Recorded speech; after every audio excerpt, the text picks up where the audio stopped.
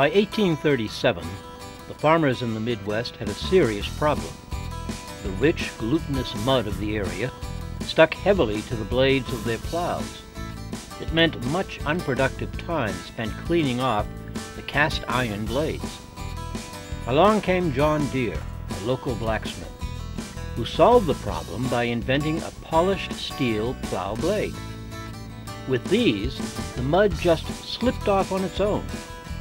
This opened up the West to agriculture and made John Deere a household name. Hello, I'm Kristen Vito with the John Deere Pavilion in Moline, Illinois. I'm currently standing in front of our 8000 RT Series tractor, which is also the track tractor. This tractor is made in Waterloo, Iowa.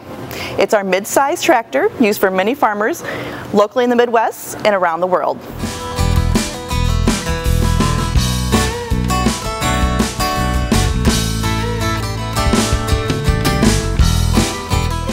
Let's start off our adventure in the Quad Cities in Moline, Illinois, the home of the John Deere Tractor Company.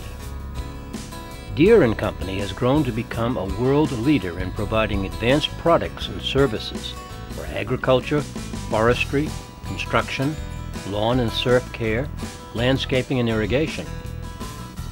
John Deere started his business in the 1800s, and from a small-town blacksmith to a leader of industry, John Deere's name has become synonymous with dependability and trust in American-built products.